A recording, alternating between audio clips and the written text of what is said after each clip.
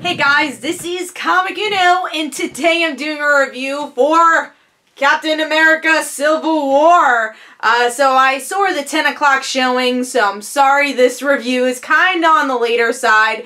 But let's get started. Let's start talking about this movie. Now, with my movie reviews, I do a non-spoiler portion and a spoiler portion. So if you haven't seen the movie yet, but you just want to hear my thoughts, follow me through the first half of the review. And then for the second half, I will do spoilers for the people that don't mind spoilers. Alright, so for this movie, I enjoyed it. I really enjoyed it. I'm actually a minority that I didn't love Winter Soldier as much as everybody else, because I'm going to give you the disclaimer, I'm not a huge Captain America fan. I really don't read a lot of his comics. I like Steve Rogers in Avengers, but I don't like his mythos that much. I can never connect to it. So when I watched Winter Soldier, I like the tone of the movie, but there's stuff I didn't love about it. So going into Civil War, this is the third Captain America movie, even though it feels very much like an Avengers movie. It is the third Captain America movie.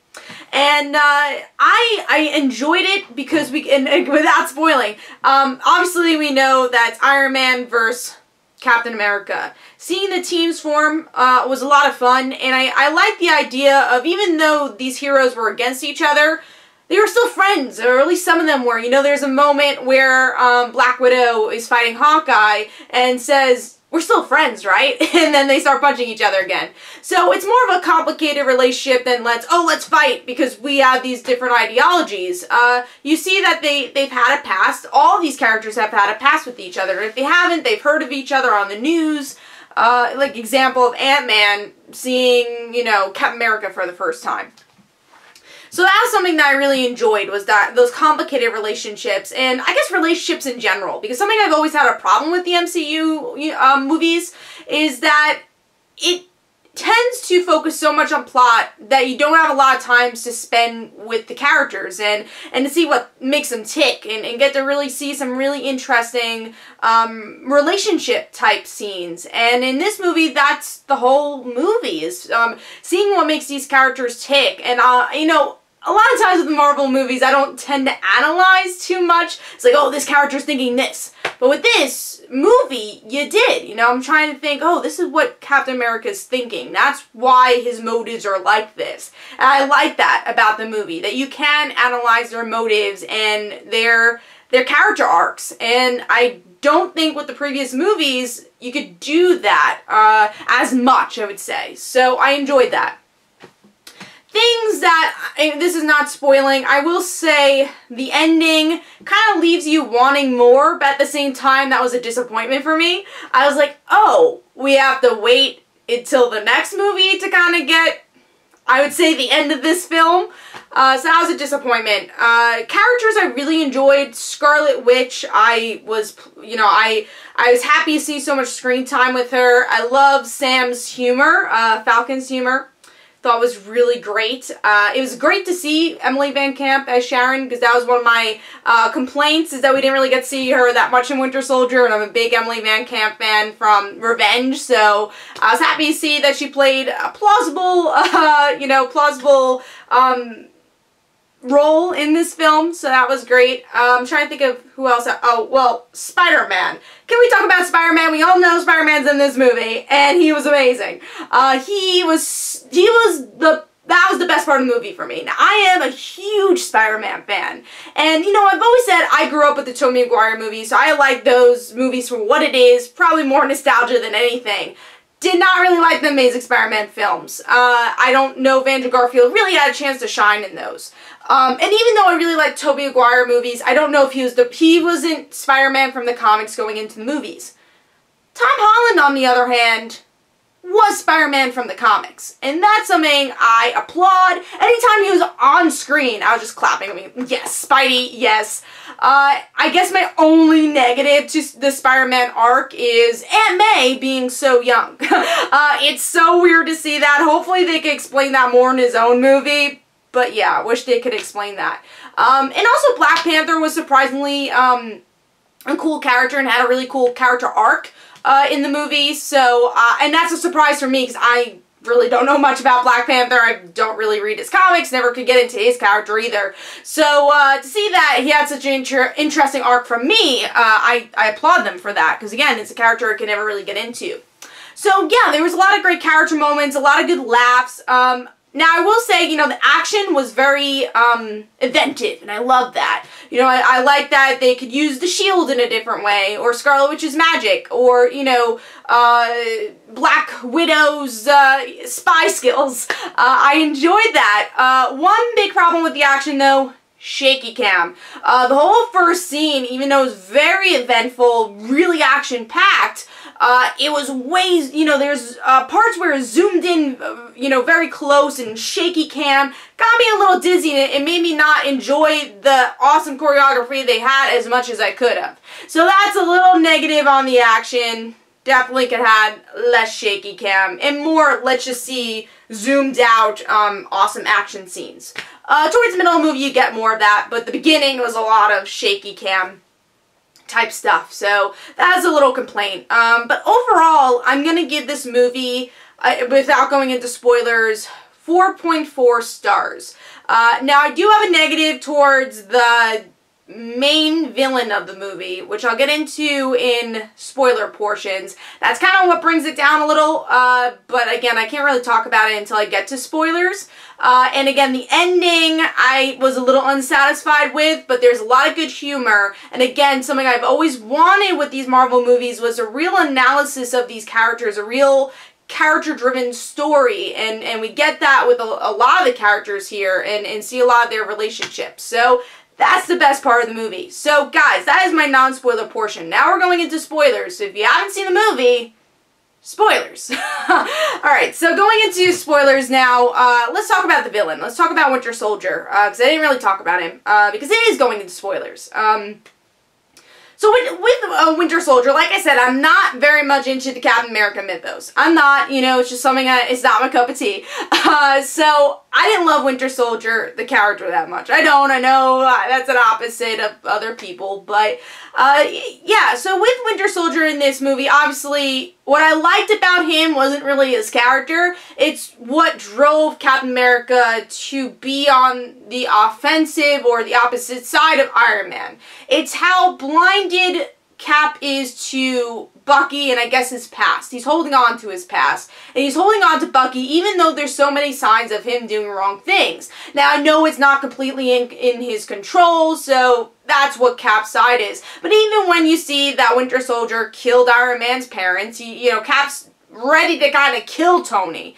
Really having this fight between each other. So I like that. And that's where I was going into character analysis. You can really dig deep into why does Cap want to protect Bucky. And again, I didn't love Winter Soldier's story as him, but I liked what he did for Captain America. Going into Zemo now. I didn't like him. I really think he could have been cut out of the whole story. Now I understand there's plot motives because of Zemo and this whole different, like 10,000, well not 10,000, 5 Winter Soldier type project. Now that was the point where if I was gonna go on my phone, that's when I would go on my phone, you know? Because I just was not interested. I was like, oh, alright, cool.